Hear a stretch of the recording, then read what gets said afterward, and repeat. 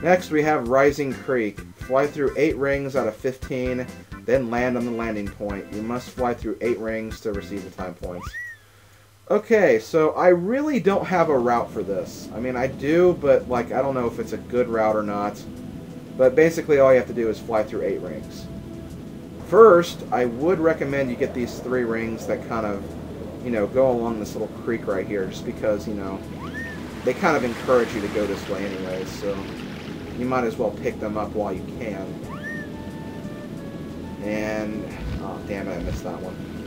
Oh, damn it, I'm going to crash. Okay, no, I'm not. I thought I was going to crash right there. Okay, I'll ignore that ring and try to get some other rings then. I'm not sure what you need for time points. I probably should have checked that out. But I can't imagine the time ring, or the time points being that beneficial for this mission. I probably should be making that assumption, though. Okay, so then I recommend going for this ring over here. Mainly because there's a ring right after it on the ground, so you can kind of hit this one and then hit the next one. And then it's just a matter of, you know, going into the middle area and getting whatever rings you can there. And then you just, you know, fly to the target. Okay, so fly through there. Then I'll fly through this one. And remember, rings that are yellow on the radar are rings that are above you, and rings that are green are below you. So, yeah, just keep that in mind. Okay, that ring over there, that's going to be the last ring I hit, so I'm going to ignore that ring for right now. I probably should have got the ring down there. Oh well. I'll get this one, I guess. And maybe that one. Like, can I even get this one, or am I too low? Come on, get it, get it. Oh, come on, I missed it. What was that noise I was making? It was all like... Okay, I'll stop.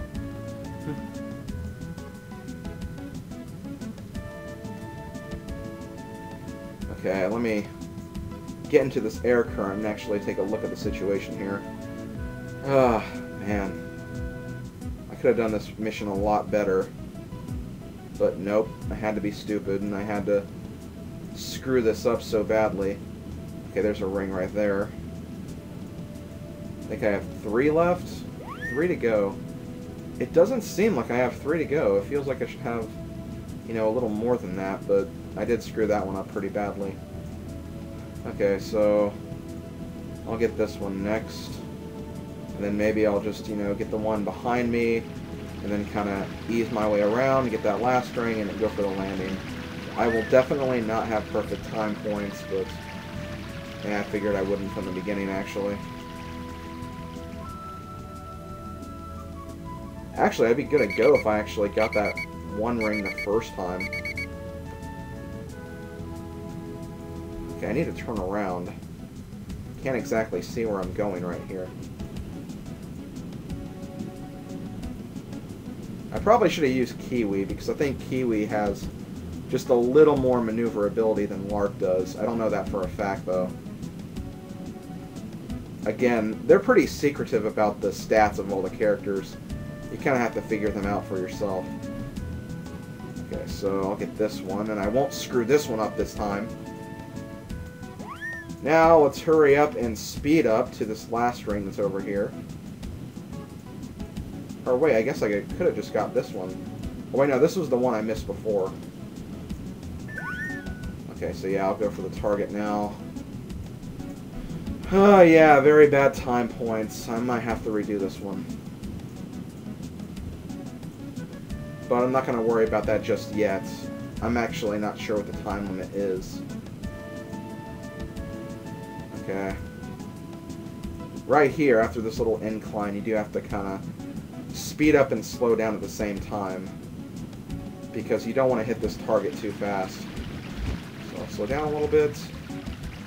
Get level with the target. Maybe slow down a little bit again. Let's actually land now.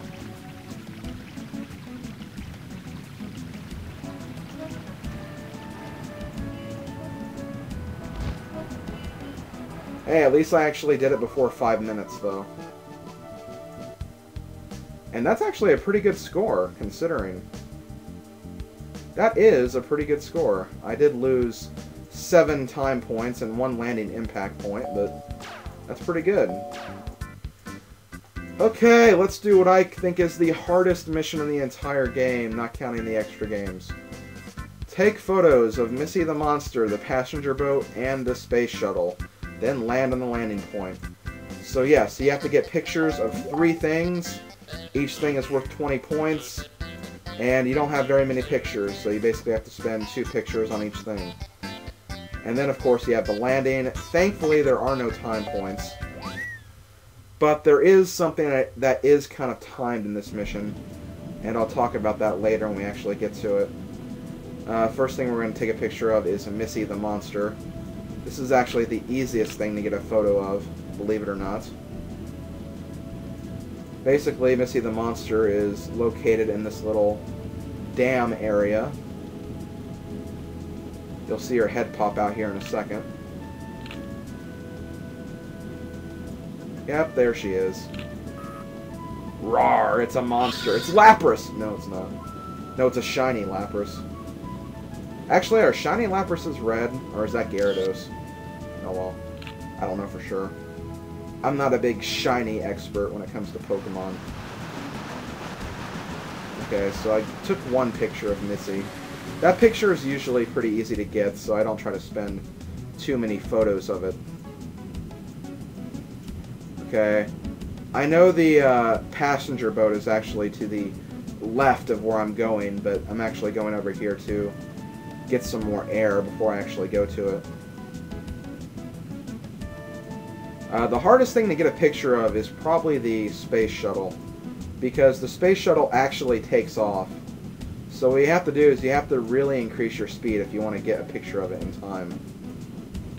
I've always had a problem with getting it, but I found a pretty good strategy to use, so if you want to use my strategy, you can.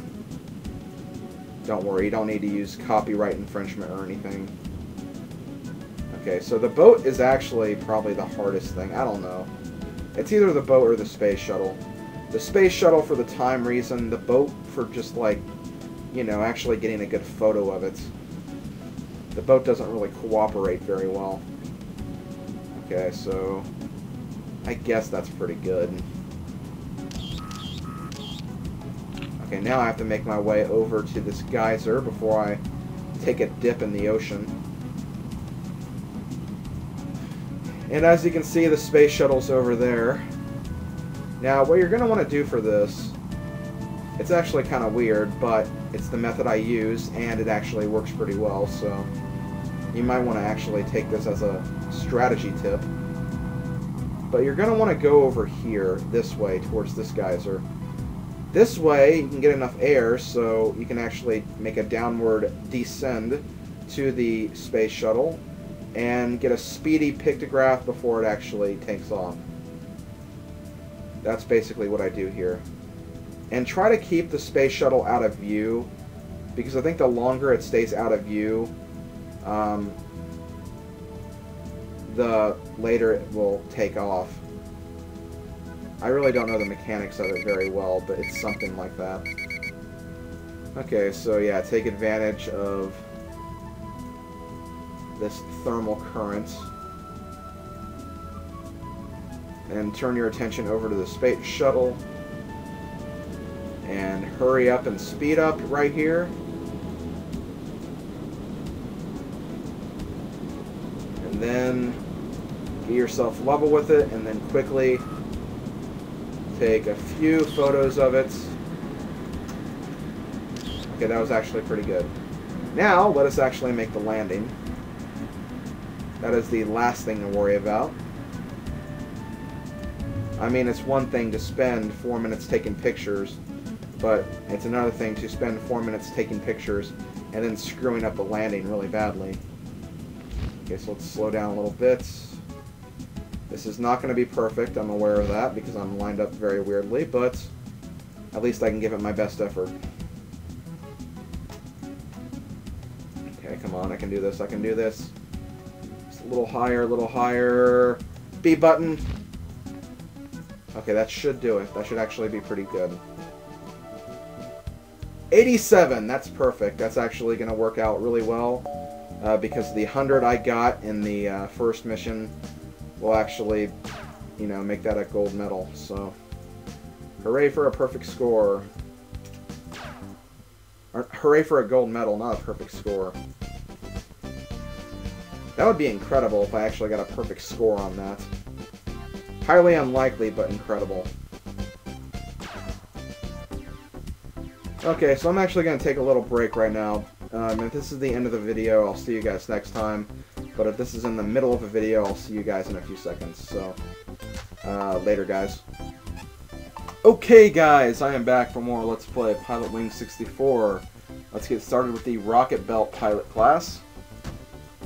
I'll go ahead and just use Hawk again, just because. Okay, the first test we have is Dark Cavern. Fly through the cavern as quickly as possible, then fly through the goal ring at the end. Don't crash into the cavern wall. So, the scoring for this mission is basically just time points. So if you finish this mission by 2 minutes, you get a perfect score. Now, it's really easy to lose points in this mission, though, because it's fairly easy to crash into the wall. And if you crash into a wall, you'll obviously get 2-point deductions, so you have to be very careful with how you do this. And you're going to want to use your hover as much as possible so you don't run into the walls. It can be difficult, and you might have some trouble with it, but, you know, steady will win you this mission. If it was a race, you'd probably not win. You'd probably lose to a very, very good speedrunner. Oh, damn it. Oh well, no big deal. But yeah, just be steady in this mission. The 2-minute time limit really isn't that hard to meet. It really isn't. I'm about halfway through right now, and I haven't even wasted half of my time yet, so I almost died right there. That was close. Wow, okay. So yeah, just be very careful and you should be fine.